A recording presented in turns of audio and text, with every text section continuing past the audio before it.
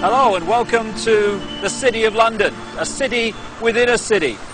People think about London as the great metropolis that we all know, but within it is something called the City of London.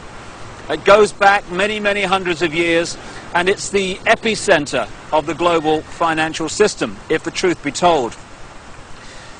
It's more than that, however. It is the center of a global web of secret societies that control the planet today, and they come from a series of interbreeding bloodlines which you can trace back to the ancient Middle and Near East thousands and thousands of years ago. And the staggering truth is that these interbreeding bloodlines under different names have increasingly controlled planet Earth from that time to this, never more so than today. In the next few hours on this video, you're going to be introduced, if you've not already read the book, my book, The Biggest Secret, to some staggering, stunning, and I'm the first to say, bizarre information. The basis of the video is an interview with a lady called Arizona Wilder, who was brought up and mind-controlled from almost the time that she was born to eventually, as she did, conduct satanic rituals at the highest level of the satanic ritual network, involving some of the most famous people on the planet. But we'll get into that as we go along. It is bizarre, and that's not even the most bizarre aspect of this story, which I'll come to as we progress. But the bizarre just happens to be true. And this video is designed to be a companion to my book, The Biggest Secret, and you'd get more out of the interview with Arizona if you've read that book. But what I'm going to do to start with is just set up a few basic background details that can allow you, if you've not read the book, to follow the story and the revelations that Arizona is going to unfold for us. As I say, this is not just a City of London financial district. It is the center of a global web. It is the spider in the center of the web, as I expose in great detail in The Biggest Secret and a previous book, And the Truth Shall Set You Free. And what the basis of that shows is that all these apparently different companies, banks, insurance companies, political parties, actually at the top of their pyramids interlock and are controlled by the same few people. About 13 families run the world, and offshoots of these bloodlines under different names. Just give you an example and a little guided tour of where we actually are, because that's a good example of what I'm talking about. Behind me is the Bank of England. This was created in a charter signed by William of Orange, who became William III, the King of England, in 1688, 1689, and he was one of these bloodlines.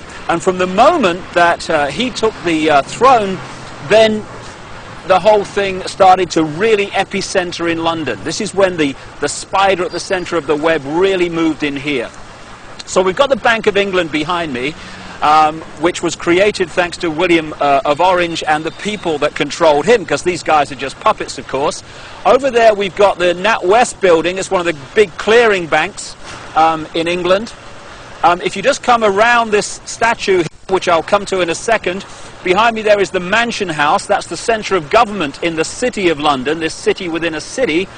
And at the top you'll see the red cross on the white background, the flag. It's the flag of England, and that symbol goes back right into the ancient world. It was the ancient sun symbol of the Phoenicians back in the ancient Middle and Near East, and the Phoenicians had a number of deities. One of them was called Barati, the female. One was called Barat, the male. Barati and Barat became Britannia and Britain because the British culture was brought here by the Phoenicians about 3000 BC and after. And also they had deities, the Phoenicians, called St. George of Cappadocia, who killed the dragon. That became St. George of England, and that's, of course, the flag of St. George, the red cross on the white background today. Also, the Christian deity called St. Michael was an ancient Phoenician deity long before Christianity. So the Mansion House, the centre of government, is a very, very powerful place. We go around here, we've got the Royal and Son Alliance Insurance Company. The banks and the insurance companies interlock, and as a result of the fantastic amount of wealth that they can move around the financial markets every day, these interlocking organizations control the world financial system. If a stock market goes down and crashes, it's because it's meant to crash. And not everyone loses, you know, when that happens. If you know it's going to crash, you sell your stock, it crashes, you buy it back at a lower price, you then push it back up again and buy other stock at the same time at a few cents on the dollar or whatever. And that means that a financial crash can actually lead, if you know it's coming because you're creating it, to an amazing expansion of your holdings and your wealth. Over there we've got the Lloyds Bank building. That's another one of the big clearing banks which all interlock and are controlled by the same people. And then there we have the Royal Guardian Exchange building, another major insurance company which, like I say, interlock with all the others. And then we come back to the Bank of England. Now, this financial centre, along with places like Wall Street, where the bloodline families interlock again, the same people run America as run Britain, as run Germany, etc. They have funded many, many times both sides in wars.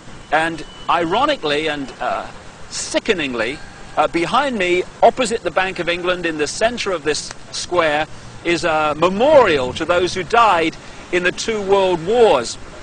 Let's just go and have a look at that.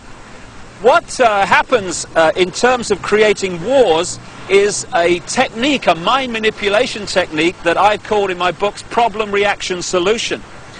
And it works like this.